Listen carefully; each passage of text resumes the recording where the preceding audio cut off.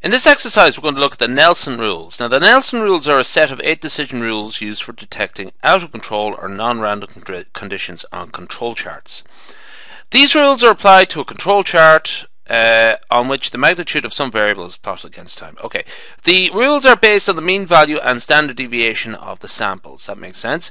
So it's sort of a lot of this actually to do with the normal distribution. And in fact, this is if you're familiar with the normal distribution and some basic probability, you should have a fair idea of some of the rules. Okay, so discuss any 4 of these rules and how they would be used to detect out of control processes. Support your answer with sketches. Sketches should be plural. Also, actually, just a sort of quick remark that this is 4 rules. Okay, so what the marking scheme might usually go for: 1 is state the rule. This is for each of the 4 rules, and state the rule. 2, sketch, okay, of a control chart where the rule is broken. And 3, the probability, okay, the quick discussion of the probability of each of these events. So I would work it out as 4 by 3, okay, so this would be a 12-mark question, okay, rather than 4 by 2. So 4 by 2 is essentially just a typo. Okay. Now, in your answer, you may make reference to the following properties of the normal distribution. So, essentially, within plus or minus 1 standard deviation of the mean, okay, we would find 68.27% of the observations.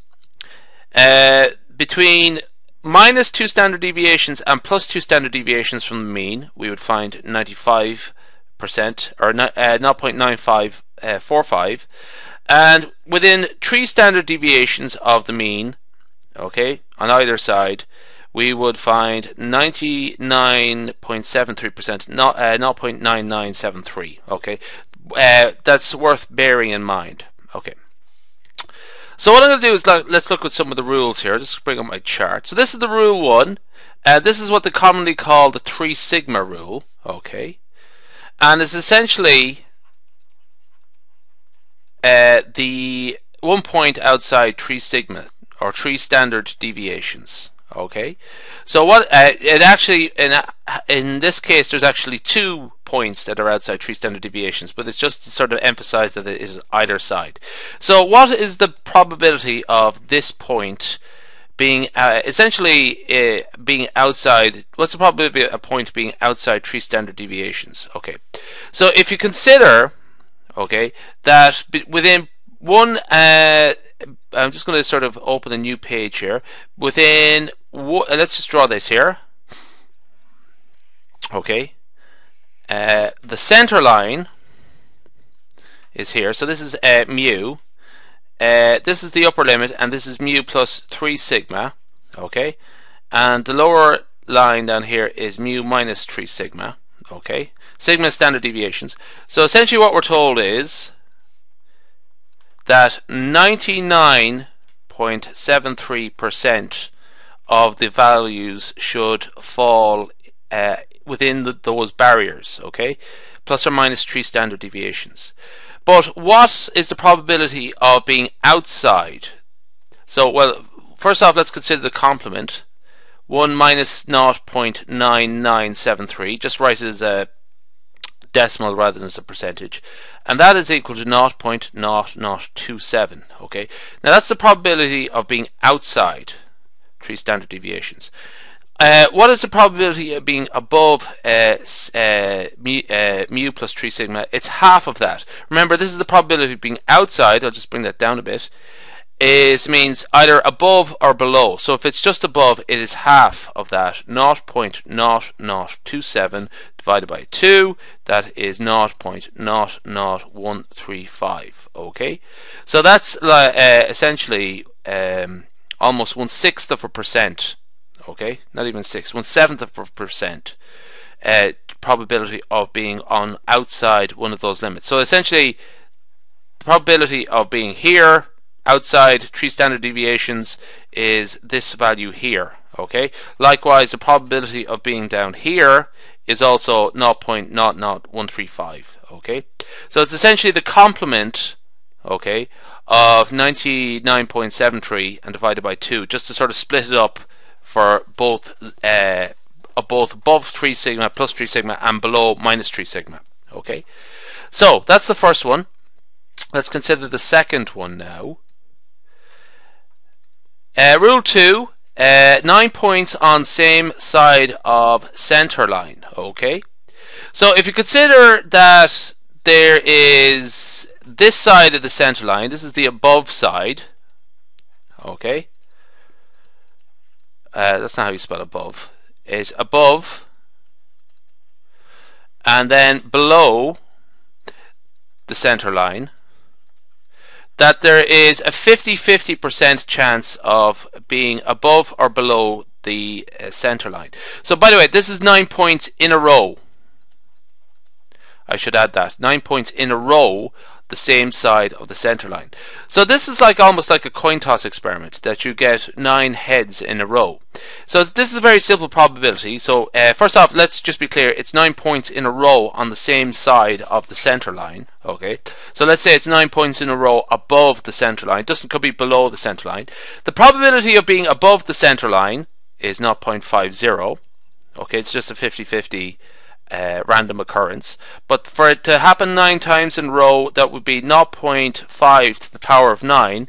And working that out in a calculator, it's a very simple calculation that you would let's just I'm just going to pause it here and calculate it. 0.5 to the power of 9, okay, is 0.00195. Okay, so it's less, it's a fraction of a percent. It's about 1/5 of 1%, or 1 in 500 chance, okay, of getting 3 points on the same side of the center line. 9 points on the same side of the center line, and 9 points in a row. So that's the second of the rules. Now I'm going to move on to rule 7. Now the reason is I've sort of skipped a few rules, because rule 7 and 8 can be explained very simply with normal distribution. If you some of the other ones in between, they are a little bit more advanced. So just for to sort of get used to these, I'll just go to pick 1, 2, 7, and 8. So I'm going to go to 7 here, and 15 points within 1 standard deviation of the center line. Okay, so everything is in this little zone here where we are within 1 standard deviation.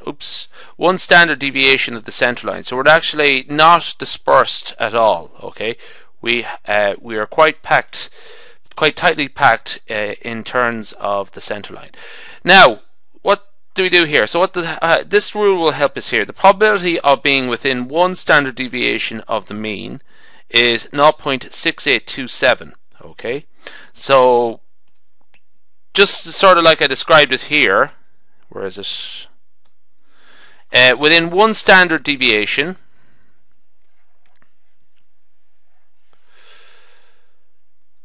I'm going to use this one here. So within 1 standard deviation plus sigma and minus sigma, and this is mu here, this would account for 68, I'll do that in red pen, 68.27%, okay, being within that range of values there, okay. And so that's sort of not unexpected that you get values like 68.27% of values should be within 1 standard deviation. But to get them 15 times in a row, that's the question. Okay, so I'll just close that one down. So to get them 15 times in a row, what's the probability of that? 0.6827 to the power of 15. Okay, it's the probability of n independent events happening 15 times in a row. So it's a very simple independent events. So 0.6827 to the power of 15 is 0.00326. Okay, it's about a third of a percent chance of that happening.